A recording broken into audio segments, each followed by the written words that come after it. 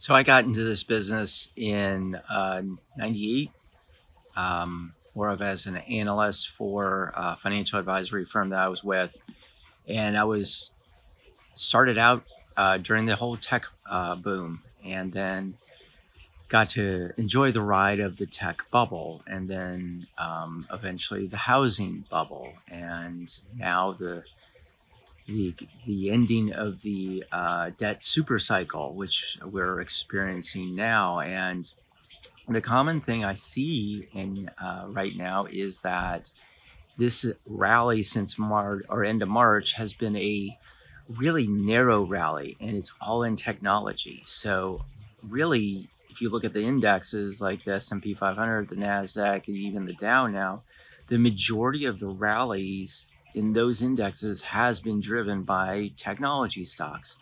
I mean, even earlier this week, we saw a major explosion in one of the video conferencing companies. Can't mention their name because I don't have freedom of speech because of the industry I'm in. Anyways, that's a bone of contention that I have. Anyways, that aside, we saw a major explosion in that stock. We saw one in another document signing stock recently that's just exploding to the upside. And my question is if they come up with a vaccine for the coronavirus that basically squashes new case counts, and all these companies that have basically said, work from home strategy, does it stick? Number one. Or number two, do people go back to the way we were doing things back prior to the coronavirus? And if so, all these tech companies, do we see a rotation out of tech, and where to go? I don't know, because the financials aren't great on a lot of things at this point. Does tech get crushed? And then does the indexes get crushed? And the indexing approach that we've seen over the last 10 years, do all those people get taken out of the woodshed? This is the risk management stuff that I'm thinking about and considering. And if you look at the different macro analytics, you look at the micros, you start to look at price, volume, and volatility.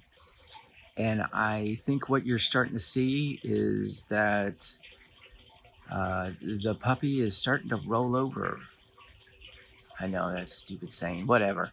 Anyways, you get my point. Risk management, folks. Markets just don't go up vertically.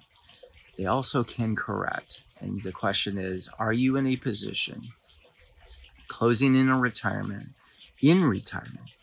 to sustain a reduction of anywhere between 10 and 50% of your asset value?